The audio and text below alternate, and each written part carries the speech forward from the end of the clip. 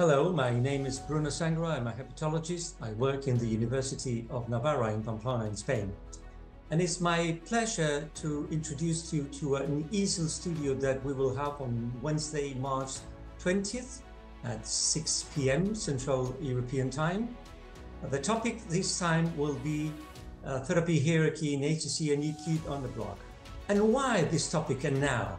Because we have witnessed enormous advances in the treatment of hepatocellular carcinoma over the last decade.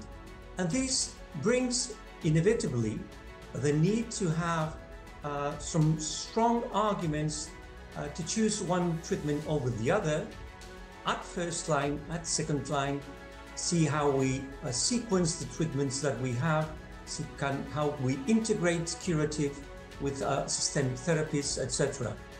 And I will have the pleasure to have a conversation with Umberto Cillo, Maria Reg, and Helen Reeves about this topic that I'm pretty sure you will find interesting, because it is so.